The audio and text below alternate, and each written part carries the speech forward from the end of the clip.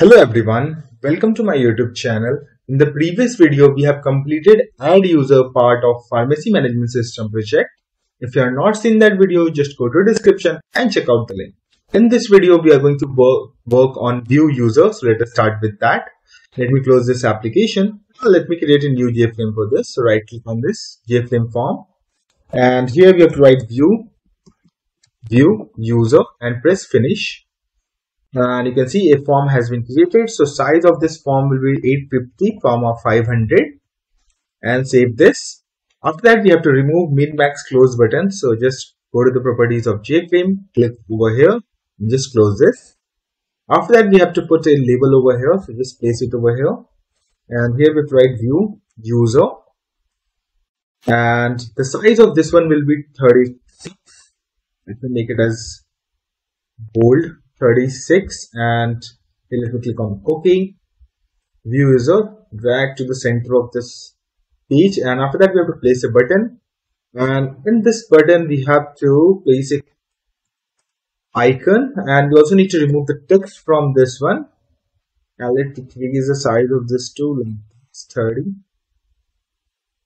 30, 28, and let's place it over the corner of this one. And after that, we need a separator to separate this header with other form. So after that, just place it and make it full screen. Yeah. After this, we have to place a table over here. So just scroll down right side, and here you can see a table option is there. Just place it over here. And let me scroll a little bit down, and let me decrease the size of this one.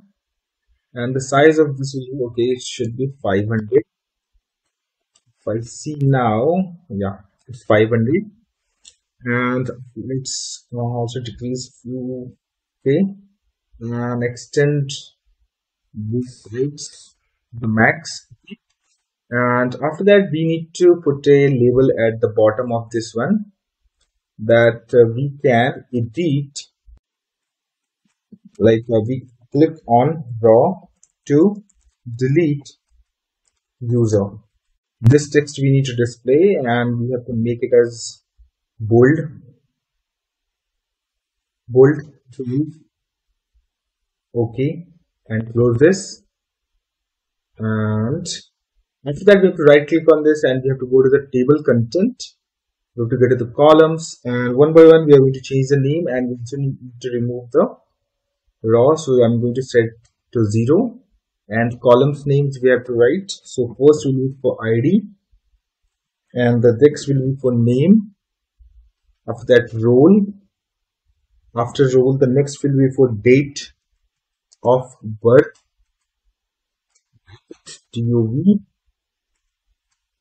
After that, next will be for mobile number, email, username, password, address. So we have to just extend that, and we have to write while number. After mobile number, next will be for email. After email, the next will be for username, password, and here we have to write address. Then we have to just close this one. You can see all the fields are visible over here. Now save this. After that, we need to change the layout of this form. So I'm going to right click on this form and set layout to absolute layout. Then we have to place a label, and we have to set the background image. So I'm going to set the all page background image and place it completely center. And remove this and close this and save this page. And now we have to go to the source of this page. Go to the source, and over here we have to create one variable. So private string user name double quotes, and here, and after that we have to create a constructor over here. So I'm just going to copy paste over here, format this one, and here we are expecting string temp name and username. We have to pass whatever the temporary username we got, and we also need to set the location. So set location by relative to, and here we have to pass the null, And after that, we have to generate an event. So extend this navigator and go to the design. And if navigator option is not visible, you can go to the this one, and here you can click on navigator to display this one. And here you can see there's a JFrame, right? You can see, right click on this, go to the properties of this one, and after that you have okay, not go to the properties, you have to generate event. So right click on this event and component show. So whenever this page going to be open, in that case we are going to like load some data in that particular table. So for that purpose we are using so default.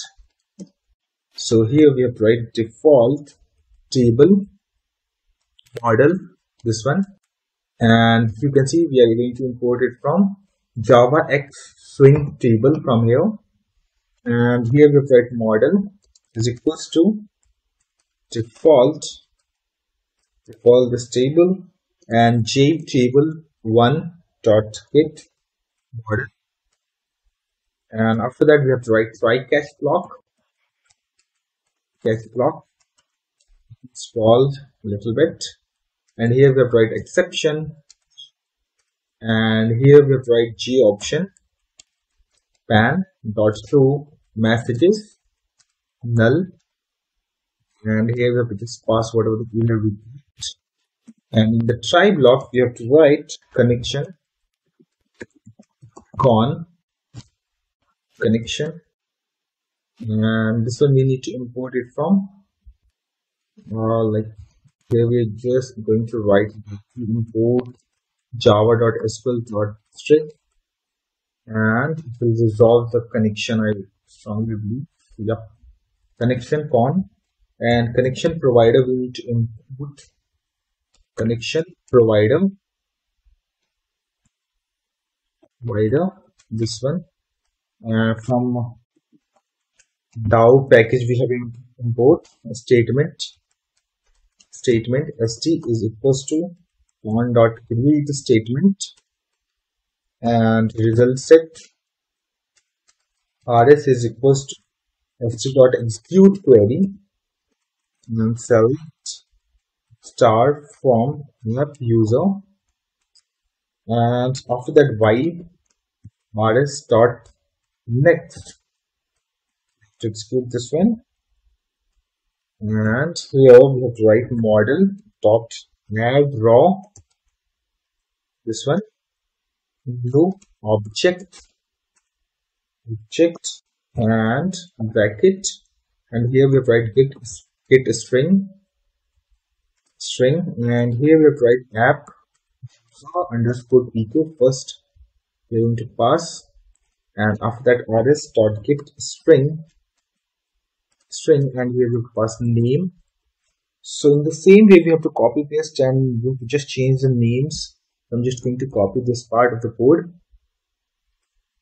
and put comma and paste it over here. After that name, user role, after user role the next will be for DOB, and after DOB the next field for mobile number. So right here mobile number, after mobile number the next field will be for email, and after email the next field will be for username and password, and after that we have address at the end. Okay, and save this. So for all the data which exists in our app user table in this particular table over here, and here we also need to write to disable or hide this piece on, and then we have to generate the event to like delete this data. Event, right click on this one, event, and here we have to click on mouse, click event, and in this event whenever we click on any row, from there we have to create this. So int index is equals to j table one dot get selected raw, this one, and table model, this one, and model is equals to j table one dot get model, and here we have to get this id first. So id is equals to model dot get value, and here we have to write index whatever, and we are going to pass at 0, and dot to string we need to convert, write string user name table and model dot get value index, and here we have to cross it's, if you see this one 0 1 2 3 4 5 6, so this position we are going to get the value with the right index and 6. Okay, so to string, and after that if username dot equals username table, in that case if it is equals, it means that he's trying to delete his own account, so we have to restrict that. So show message null, and here we have to write cannot delete your on count. We need to display this error, and in else condition we are going to delete it. And before that we were expecting that we also need to display a confirmation option message, confirmation, so confirmation message, so message not message, confirmation the option pan show confirmation message, this one dialog, and we will pass the null, pass the message we want to display. So do you want to delete this user, comma, and that we have to pass the select, so select, and then we have to pass g option pan dot yes or no option, and if a is equals to 0, it means that user selected yes. So in that case we need to delete that particular record. So for that purpose we have to write try catch block as to suppress the exception, and here we have to write g option pan dot show message dialog null, and here whatever the error we got we have to display it, and in the try block we have to write connection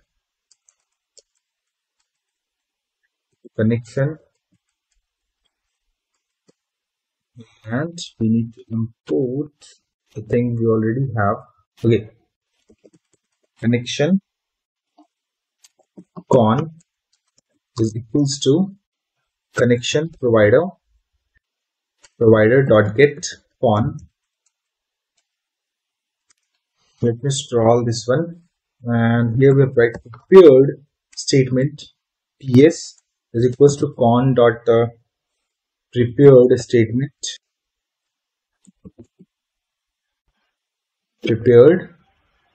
statement and in this we need to pass delete from app user where app user underscore pk is equals to question mark put semicolon and ps dot set string, and here we have to pass at 1, and whatever the id we have we are going to pass it over here. After that ps dot execute update, and then we are going to display the message. So g option add show message null, and here we are going to write user successfully